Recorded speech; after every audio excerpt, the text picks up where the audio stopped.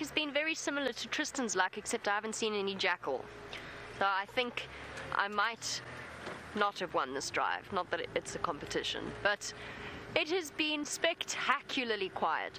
And you know it's bad when the game drive radio is people desperately begging if anybody has any updates for them in case they've missed it. So it's very quiet everywhere. It's just one of those days. It seems to work that way. I've been entertaining myself thinking back, because I hear Tristan's been discussing rabies with you. When the whole Sindile thing happened, there was actually a massive outbreak of rabies in Hoedspruit, which is where Brent and myself live. And Brent very sensibly decided that we needed rabies vaccines. So, because both of ours had expired.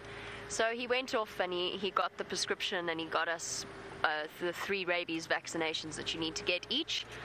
And the first 2, I mean, Brent is very good, and I'm not exactly terrified of needles. Brent is very good, he's been doing it for a long time. And the first 2 went off without a hitch, perfectly done, boom, into the arm, no problems. The third one, and I'm trying to remember why this was the case. The third one was in front of everybody at camp. They were all at our place for some reason, I can't remember why. And I think that made Brent a little nervous. Anyway, Brent got a little nervous, and he basically, if he'd gone any harder, it would have gone through my humerus and quite possibly into a lung. He whacked it in there so hard, and it basically, it was like I don't know, like a dart. It sort of wobbles a little bit. It just wobbled and then stayed there.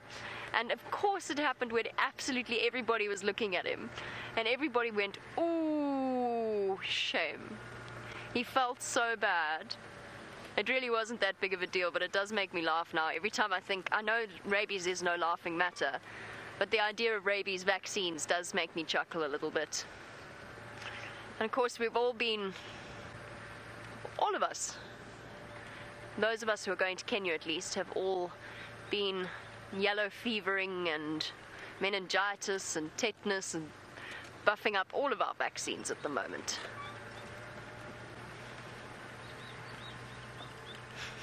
Shame, poor Brent.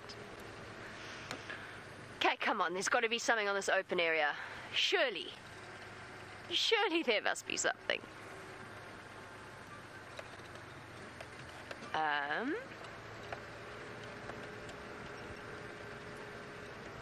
No, there isn't. There is nothing. It is quiet, completely and utterly deserted. Just one of those days. On we go.